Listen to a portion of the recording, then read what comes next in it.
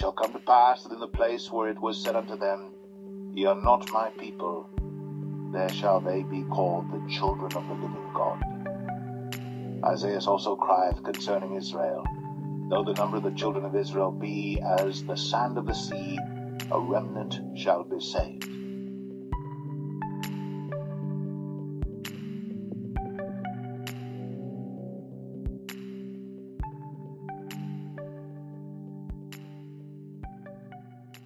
Israelites, do not misunderstand what is happening in this generation. Persecution is not based solely on punishment and oppression. Persecution can also bring change, promotion, and deliverance in the mix of trouble. Remember, the Most High has a purpose for everything that takes place under the sun. What the kingdom of darkness meant for evil, the Most High would turn around for good. Do not let oppression cause you to drift and doubt the Most High. Do not let personal persecutions cause you to limit your interactions with the Most High. Do not let the kingdom of darkness decide how you should serve the Most High. Regardless of what is taking place in the physical realm, do not let trials and tribulations change your mind in serving the Most High. It is important that you make the decision to serve the Most High every day. Yes, you have to choose to serve Yah every day.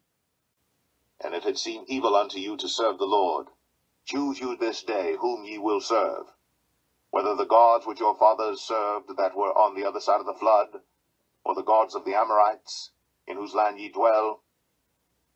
But as for me and my house, we will serve the Lord. Whatever kingdom dominating your life would have the most influence. If the kingdom of darkness is the major force behind the scene influencing your life, you will submit to the beast system.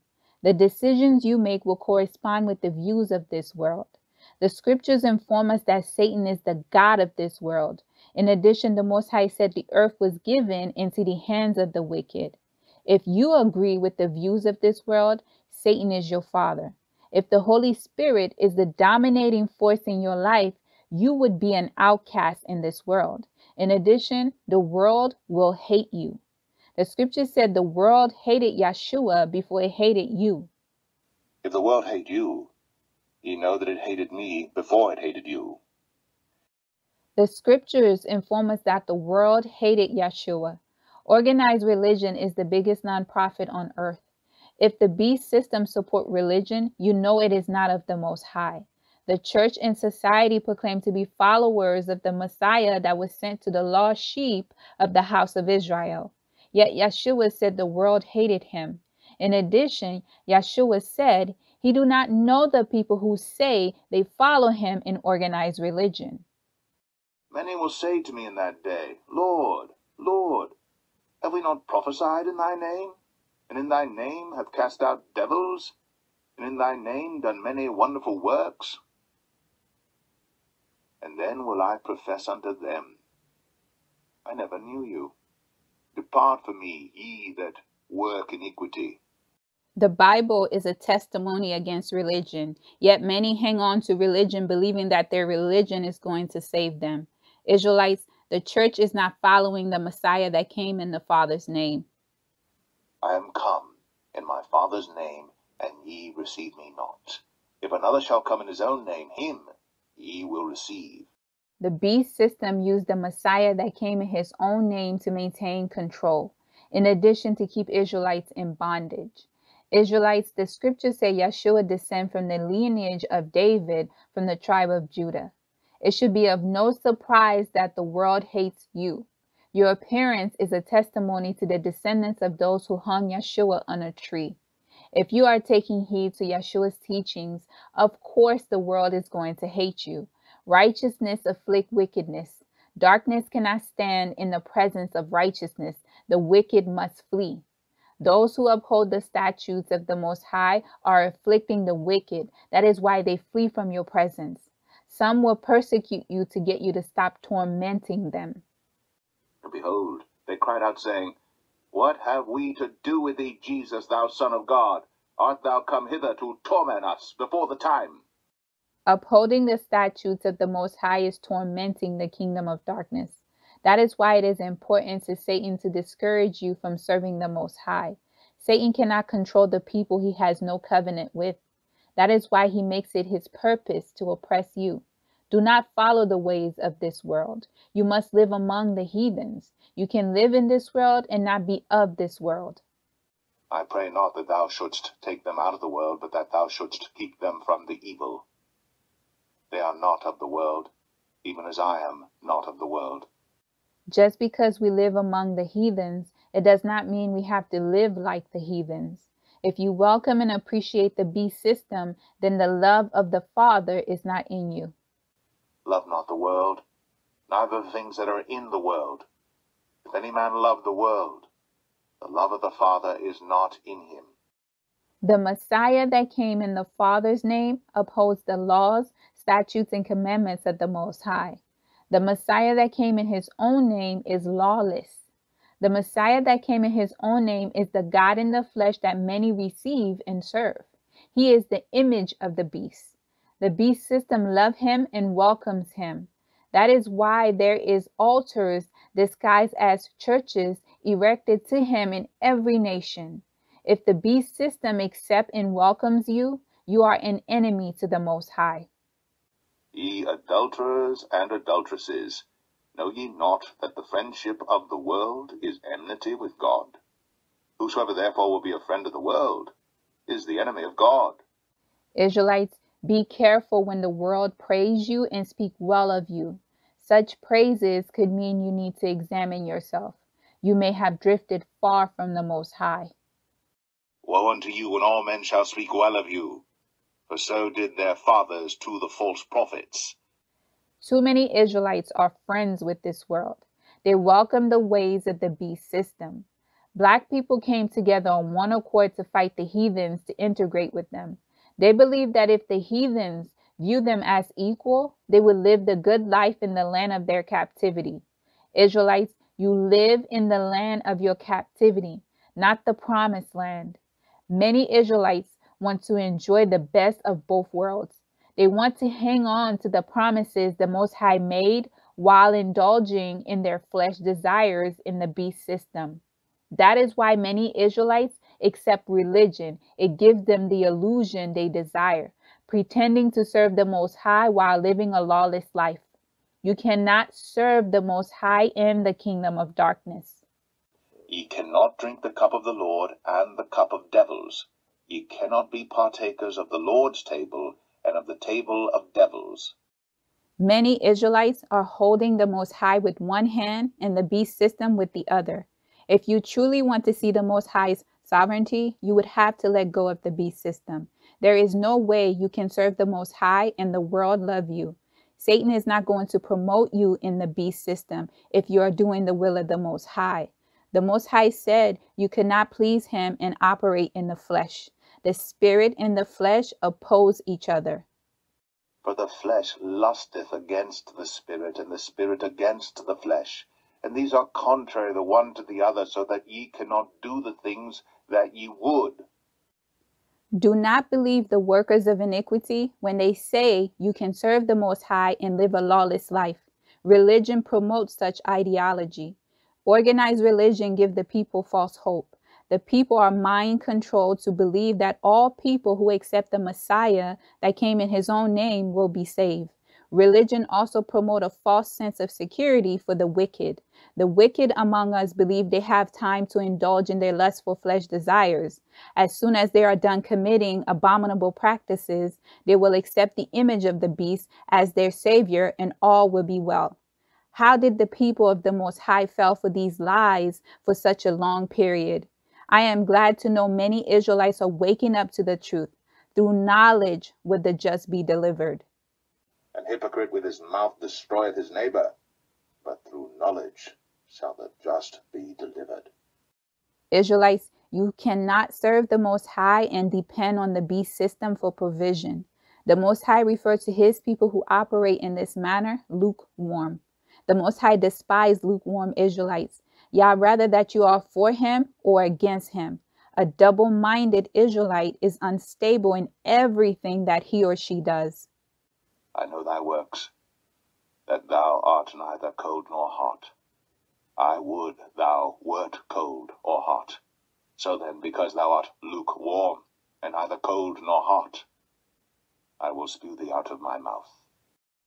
You have to believe the Most High can handle your situations.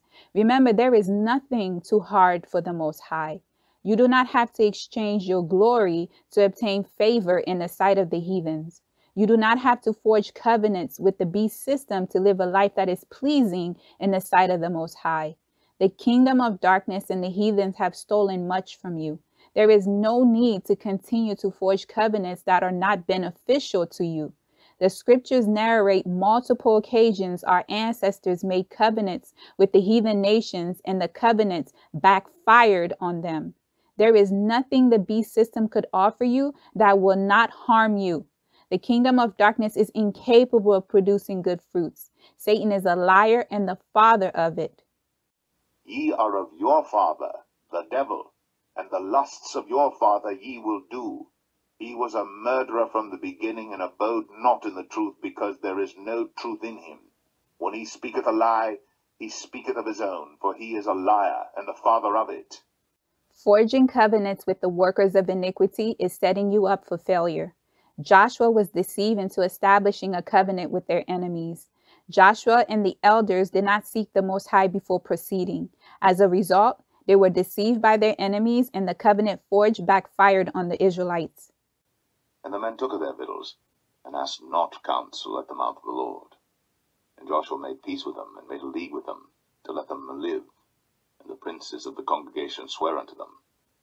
And it came to pass at the end of 3 days, after they had made a league with them, that they heard that they were their neighbors, and that they dwelt among them. For all the princes said unto all the congregation, We have sworn unto them by the Lord God of Israel. Now therefore we may not touch them. This we will do to them. We will even let them live, lest wrath be upon us, because of the oath which we swear unto them. And the princes said unto them, Let them live, but let them be hewers of wood and drawers of water unto all the congregation, as the princes had promised them. There are many covenants forged with the heathens in this generation and prior generations that backfired on us. Our ancestors who fought with the heathens to integrate with them won the so-called battle. Our ancestors made an evil covenant with their enemies. The covenant made is still affecting this generation. The spirit of division has manifested in another form. Israelites are persecuted when they move into a community that is not their own. Yet the beast system said there should be no more segregation. How many times have we heard the police were called on a black person in their neighborhood simply because the heathen neighbor believed that individual do not belong? Integration did not elevate us but hurt us. I am sure our ancestors believed they were doing the right thing when they decided to fight for integration. Like the elders in Joshua's generation, none seek the Most High for wisdom before proceeding. This generation is paying the price. Israelites, this is why you cannot serve the Most High and devils. You must choose. You should never make a treaty with your enemies. How many times have the heathens proven they cannot be trusted? Our ancestors who inherited the sins of our fathers lament to the Most High, saying, Our fathers have sinned and we bore their punishments. I have heard Israelites rehearse the same things, the curses and the sins of our fathers.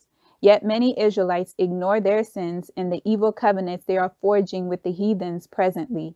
If Israelites would obey the Most High and repent, the sins of our fathers would not affect the righteous. It is time to take responsibility for your actions. Our fathers have sinned, and are not, and we have borne their iniquities. There is nothing new under the sun. The Most High will honor all covenants. Our ancestors in Joshua's generation could not touch the Gibeonites or they would be cursed. Today, the Most High is honoring all the covenants our ancestors have made. Covenants like integration, worshiping idols in religion. The new covenants Israelites are forging with the heathens presently. Provision from the beast system. A notorious covenant Israelites are forging, the marriage covenant. Many Israelites have been deceived by the agents among us. Israelites are marrying the heathens. The offspring from the heathen and Israelite union are the future oppressors to your great-grandchildren. In addition, your carelessness is increasing the population of your enemies. If you have ears to hear, let them hear. Get wisdom, get understanding, Israelites. Get wisdom, get understanding. Forget it not, neither decline from the words of my mouth. Forsake her not, and she shall preserve thee. Love her, and she shall keep thee. Wisdom is the principal thing, therefore get wisdom, and with all thy getting, get understanding. Israelites, it is important that you understand not to make deals with devils. You cannot put your faith and trust in the kingdom of darkness, beast system. You have to separate from the beast system. The covenant our ancestors made with the Gibeonites was in full effect in King David's generation. Israelites, it is important that you understand that covenants travel from one generation to the next. Evil covenants will continue to transfer until someone recognize and break the covenant. The same with covenant blessings. When King Saul violated the covenant Joshua and the elders made with the Gibeonites, the Israelites suffered through consecutive famines. King David had to seek the Most High for answers. Once David found the root cause to the Israelites' persecution, David had to get instructions from the Most High on how to break the covenant. Then there was a famine in the days of David 3 years, year after year. And David inquired of the Lord. And the Lord answered, It is for Saul and for his bloody house, because he slew the Gibeonites. And the king called the Gibeonites, and said unto them, Now the Gibeonites were not of the children of Israel, but of the remnant of the Amorites. And the children of Israel had sworn unto them.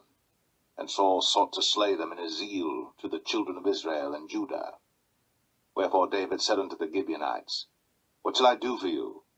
And wherewith shall I make the atonement, that ye may bless the inheritance of the Lord?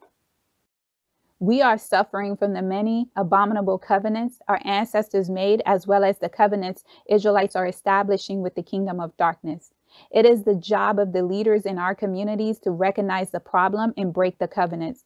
Do not look around and say we have no leaders. If you have a household, you are the leaders in the community. It is the leader's responsibility to recognize the enemy destroying their household and community.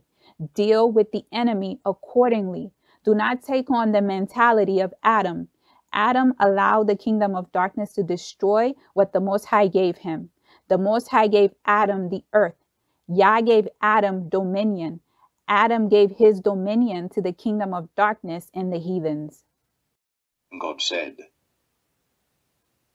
Let us make man in our image, after our likeness, and let them have dominion over the fish of the sea, and over the fowl of the air, and over the cattle, and over all the earth, and over every creeping thing that creepeth upon the earth. History is repeating itself. The head of the households are giving away their dominion to the kingdom of darkness.